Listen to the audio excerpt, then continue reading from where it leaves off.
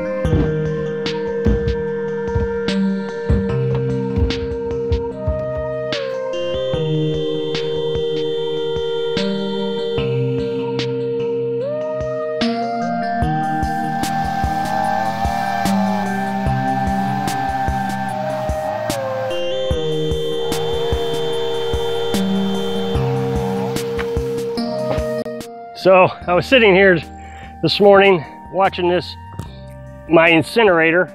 It's a burn barrel with a big hole in it. I was incinerating. I had this filled up with poplar tree branches. It's just blazing hot, making the pop, crackle, snap sound. And this thing works like a rocket stove. It sucks the air in, it shoots a big old flame out. And I'm sitting here and it's like a fall morning.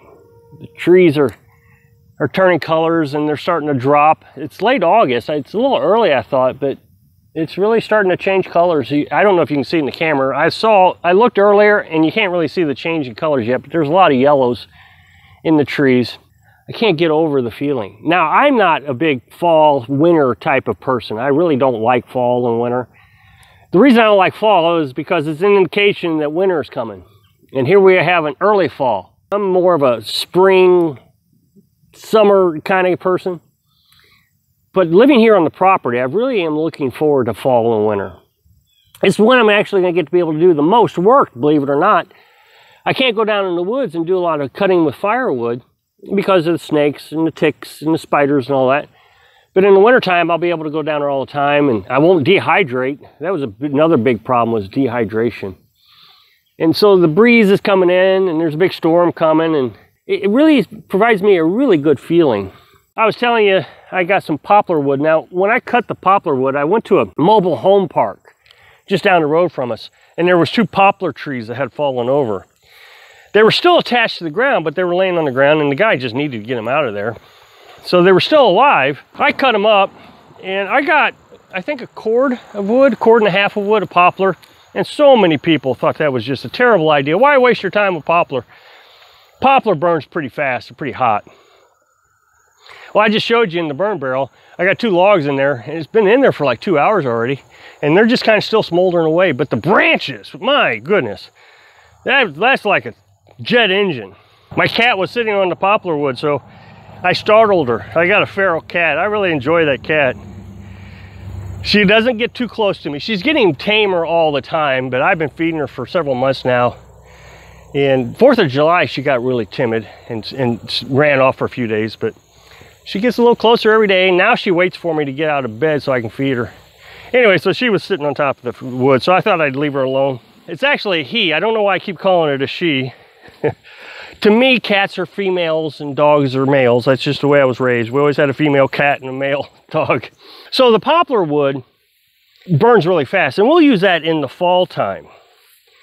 In spring, when like when you wake up in the morning, it's 30 degrees outside, but it's going to get up to 60 you put that poplar in there, it'll burn pretty quick, get your camper warm or your house warm. And then in the afternoon, you won't need any wood. So we're really looking forward to using that. Now, the other thing nice about poplar is it will help start the fire quickly. So we'll use poplar to start it. And if you have to get up in the middle of the night to restoke the fire, if you throw one of those in there, you don't have to sit around waiting for it to catch on fire. It'll catch on fire pretty quick. And then you just throw some oak on top of it. That'll burn slow and hot. The BTUs of the poplar is about half of what oak is. So you'll burn twice as much is basically what you're going to do. But it really sure does do a good job for the incinerator. And I'm glad we got it. The other thing I wanted to mention is the branches. Keep the branches on any of the trees you cut because you use it for everything. Campfires. We do campfires. Carolyn's been coming out and cooking outside a lot, and she'll use those branches to cook. We're going to make an outdoor wood oven out of just a regular electric oven, and we'll use the branches for that. The incinerator. So keep the branches. A lot of people just burn the branches. I noticed my neighbor, he burned all his branches. I would like to have gotten them before he did it, but I didn't realize he was doing it. We're cutting a tree down right now in the city park, and I've stuck all the branches to the side. I'm going to go down there in the fall when the snakes are gone and pick all that up, bring it back up here. And it'll be pretty dry by the time I go get it, so I'll be able to use it right away. So like I was saying, I'm really looking forward to this fall.